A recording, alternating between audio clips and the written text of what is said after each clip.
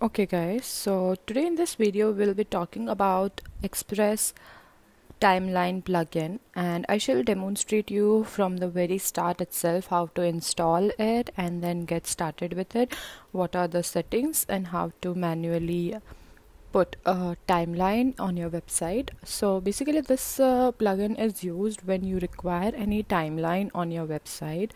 It can be anything, for example, the company timeline, if you want to put, for example, when the company started, when it achieved certain milestones.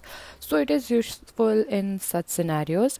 So the very first steps that we shall be following is that we shall be moving into plugin and then add new plugin, after which in the search bar we shall be typing the name of the plugin, that is Timeline Express.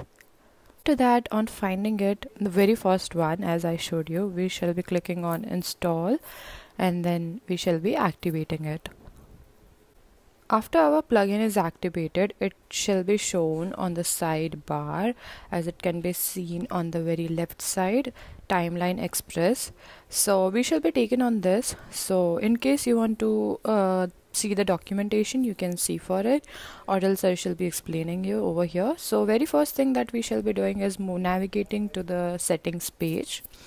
Over here you can see the time frame. It can be past and future, or you can also navigate to settings page by navigating via the sidebar, and then display order, it can be ascending or descending, as whatever you wish. Ascending will be from small to highest, that is the event that are like, for example, you have events from 2017, 2018 and 2019. So 2017 will be presented first and 2019 will be presented at the end. Then we have the announcement excerpt length, which can be a minimum length of 25 and 25 characters. And if I, for example, if I type 100, then my excerpt length would be 100 characters. The another feature is the data visibility, that is, if we toggle on certain date, then it can be visible or hidden. If I select hidden, then the description shall be hidden, and if I select visible, it shall be visible. Another one is read more visibility. So read more visibility, again we have visible and hidden option.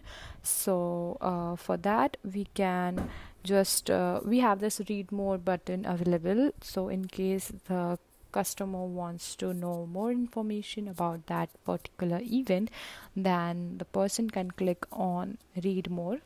Then we have the default icon, and we have many options for that. You can select the one you desire. Then we have the announcement default color.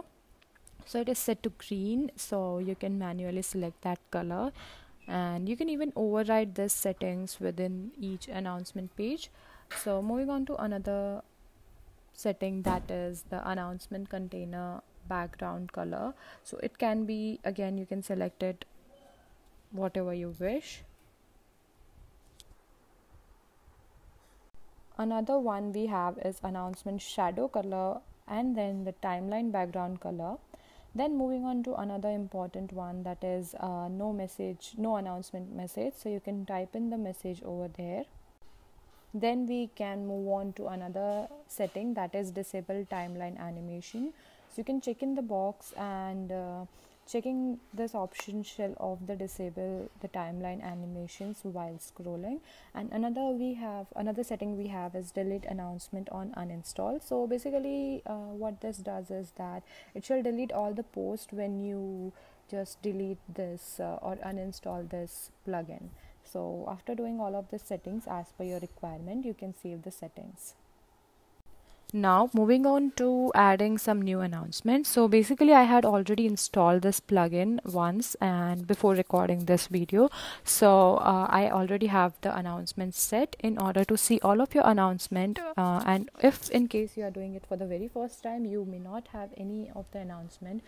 So moving on to new announcement. So for creating a new announcement, we shall go into new announcement section, new announcement option on the very left hand side.